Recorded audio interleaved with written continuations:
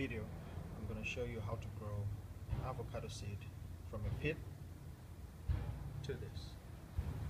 For this video, I planted a series of seeds at about 2 or 3 week intervals, just to show you guys the progression that you might expect when you're growing your avocado seed. Okay, so after planting the seedling or the seed, I had to wait for about 2 to 3 weeks for it to get to this stage. It's when the seed starts to crack.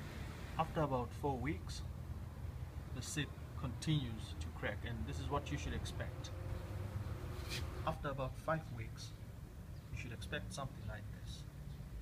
As you may see, there's a small bud growing there at the top, and then the roots are developing at the bottom there. Now I'm going to show you the next seedling, which is almost similar to the previous one, but you will notice that the bud is growing a bit more.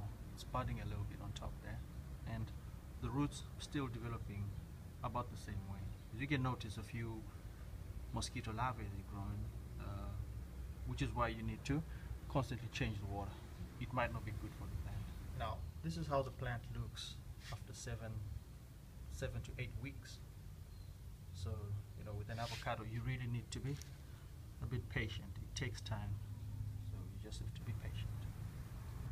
After about 9 to 10 weeks, this is how your bud should look. Now, they don't all grow the same, so you expect it to look a bit different. It may grow faster, it may grow a bit slower, but as long as it progresses, you have a reason to smile. Now this one, this is 10 weeks old. 10 weeks old, and it's, as you can see, it's still got one long stem there growing, and the roots are developing quite well. And of course, you have to keep on just changing the water. There's no harm in changing the water. At least it won't change the appearance of the. Now this seedling is about 3 months. It's about 3 months old, and this is how it looks. It looks to be growing nicely.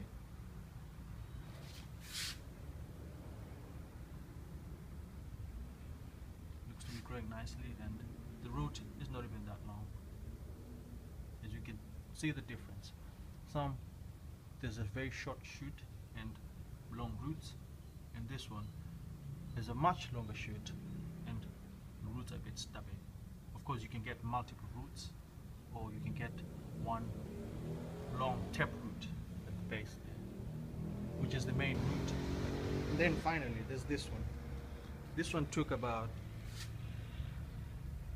4 months. 4 months to grow up to this stage, as you can see. But you can tell there's a bit of difference between this one and the previous one. So yeah, I've seen people asking questions and wondering why they're getting multiple shoots growing out of one seed. It is possible. You can get multiple shoots, but then of course, depending on whether you want them to grow together on one seed or you want them to separate, you might consider cutting off the other ones so that the main one that you leave behind grows better.